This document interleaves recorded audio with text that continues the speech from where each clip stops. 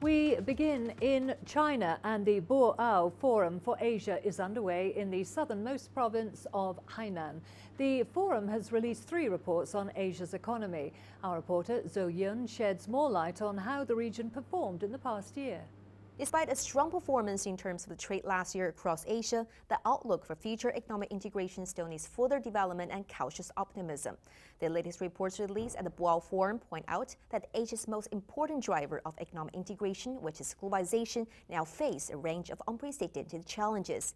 And in order to address these obstacles, the report had called for joint efforts to speed up talks on RCEP, the Regional Comprehensive Economic Partnership. We have to resort to high-quality and determined measures to conclude the negotiation of RCEP, and we have seen some progress being made, such as China, Japan, the ROK restarting their trade talks. This is what we can do at the moment to counter the tide of anti-globalization and propel economic growth in Asia. Overall competitiveness throughout Asia grew in 2017. Singapore topped the list, while China was the 9th highest among the economies surveyed.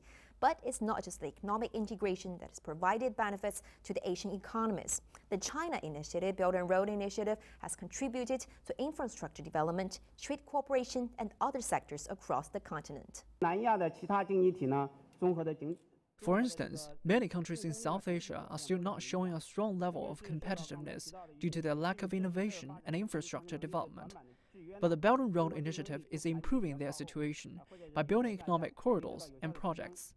And finally, economic growth of the world's 11 largest economies, including Brazil, China, and India, have witnessed accelerated growth across the board. They're also benefiting from a drastic rise in external demand, while witnessing stable domestic demand and consumption. The Asian countries have made remarkable progress since the 2008 financial crisis, and experts say that this is because their fundamentals have improved with policies become more flexible. But what also plays a key role is enhanced integration among the Asian countries to make sure that they fight as a united community to tackle the challenges, risks, and all the ups and downs. Zou Yun, CGTN reporting from Boao, Hainan Province.